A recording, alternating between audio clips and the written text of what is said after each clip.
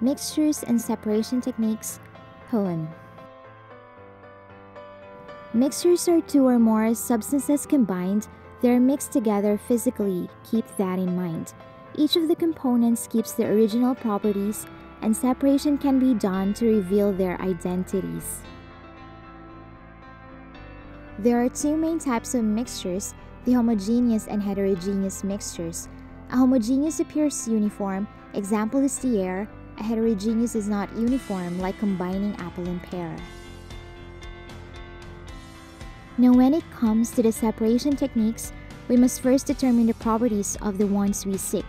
Let's go through each one, let's make it quick, so the most appropriate way at the end of this you can pick.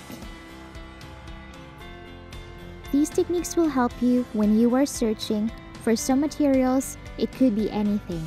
Okay, first, manual segregation of solids is called handpicking. Separate stones from marbles, yes, that's fitting.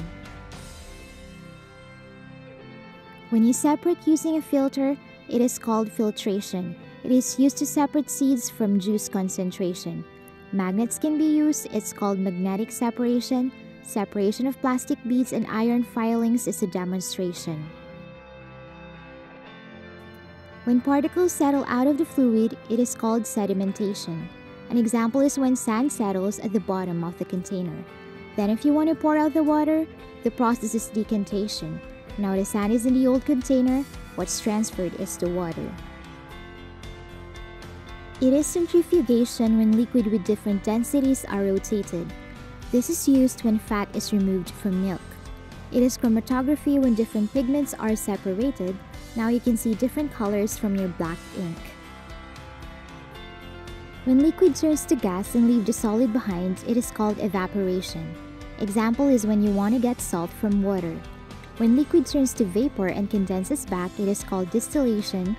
This is useful if you want to collect purified water.